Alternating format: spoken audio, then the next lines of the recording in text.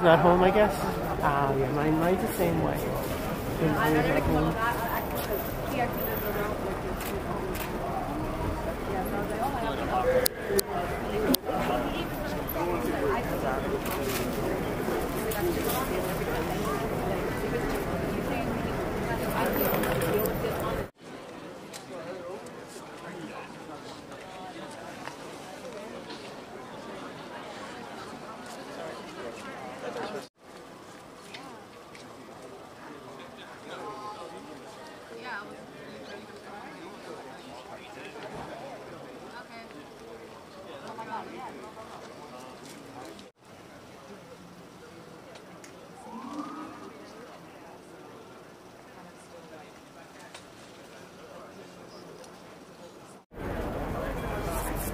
At the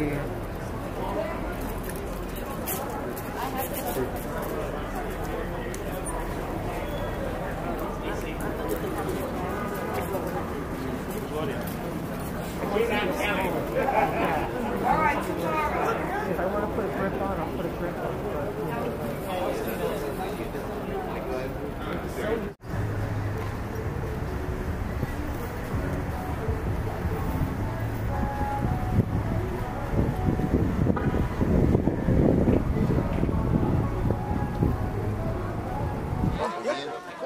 At the corner. So I don't know what you pay. Yeah, I'm this week.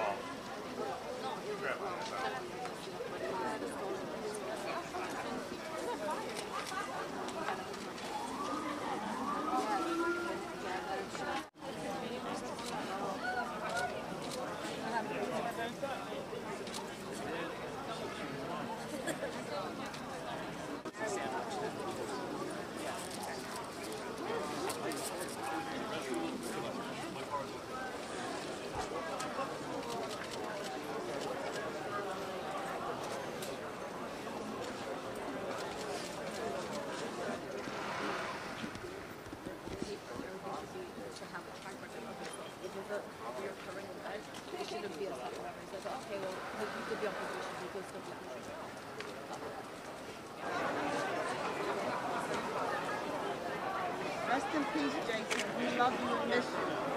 Rest in peace. Your life will never be in vain. Rest in peace, Jason. We love you. We're here to fight against violence and domestic violence. Yes. We're going to fight against violence and domestic violence. Rest in peace. Rest in peace. Your life will never be in vain. We're here. You'll always fight for this fight because you're great. You had the opportunity to talk to the victims in my home. And for that, I am so grateful. We love you. We love you. Try to get out.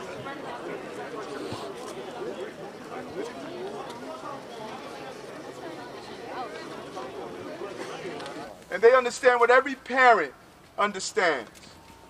That you just want your child to come home. And when I hugged his mother, she talked about she just stays up every time her son was on duty. This moment is so important. Violence won't divide us. Right. It will unite us. Yeah. Yeah. We are going to unite around this issue. And we know, some would say 95% of the city is good. I say 99% of the city is good. Wonderful. Let's weed out that 1%. Right. This is a fight, violence against New Yorkers. That's the battle we're in right now. We're in a battle with a small number of people that believe they will hold our city hostage with violence. That will not happen. That will not happen. And we're not going to be intimidated by those who believe we should look down on the men and women who put on that bulletproof vest, stand on street corners, protecting children and families, as though they should be ashamed of the occupation that they are holding in this city. They are not ashamed. I wasn't ashamed to wear that uniform, and they're not going to be ashamed to wear that uniform. I have the backs of my police officers. And I want to be clear on that. I want to be clear on that. And we are unapologetically supportive. That's right. Unapologetically supportive. Right. So the loudest is not the majority. And I'm saying to you, my cops, Twitter, Instagram, Facebook, that is not our city. Nope. Our city is not Facebook. They're face-to-face people. Yeah. They're not Instagram. They want instant results to protect their community. Right. They're not on Twitter. They're not on social media. They're on our streets looking for you. When they walk out of the train stations and see you, they're happy to see you. Right. When they're taking the train and you're there, they're happy to see you there. We need you, and you need us. Right. And we're not going to allow anyone to divide us. No. That is not happening. Absolutely. And I'm saying don't give up. Right. Don't become so frustrated and disenchanted to allow the violent people around us to do what they think they can do. No. Don't allow them to take and hijack the peace of our city. No matter what happens, we have to stay committed, because that bullet could have taken any innocent person's life. That's right. 11-month-old baby. 11 months. That's any of our child. And Ingrid is right. 22-year-old baby was shot. This is unacceptable in this city. Absolutely. And I'm committed and dedicated to unite us around this issue. That's right. And we can have philosophical disagreements about things, Amen. but you can't have a disagreement about a gun. That's right. An illegal gun is a line in the sand. Right. And we need to send a clear and loud message. You carry a gun in our city, there is no apology to you. You can't carry guns and use guns in our city. That message must be clear. We've made it too easy and too comfortable for people to carry guns in New York.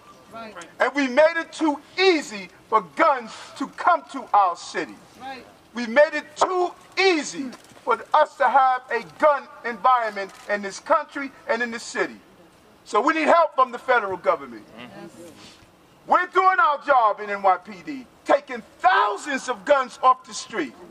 Every one they take off, we're having 5 come in. How do we stop this if the federal government does not stop the flow of guns in this city?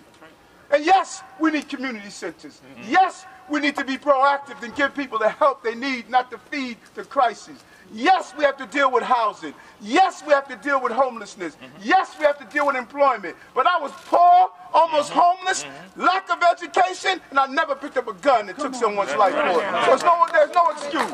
None. We're not giving an excuse to anyone. That's right.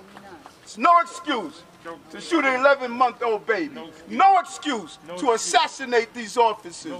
No excuse to have the shooting we saw in Staten Island responding to a domestic dispute. There's no excuse to be a gangbanger and think you're going to wreak havoc in our city. No. It's not happening. No. It's not happening. No. And for 4 years, while I'm the mayor of this city, we're going to make sure this is a safe city to raise our children and families.